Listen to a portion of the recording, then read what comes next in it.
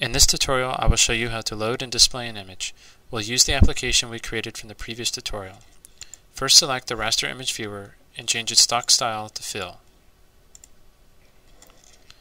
Next, add a load event for the form. In the load event, we'll add the code to load the image. But first, we'll add two using statements to make the coding process easier.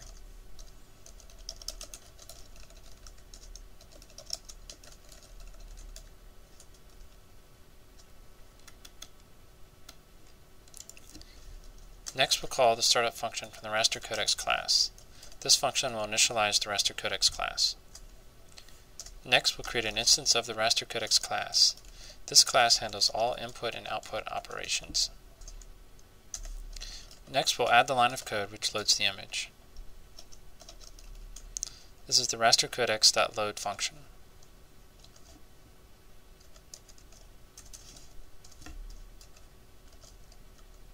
This function will work for all 150 file formats that we support. Finally, we'll call shutdown of the raster codecs class. This will free any resources that were allocated through startup. You can now compile and run this demo. This concludes this tutorial.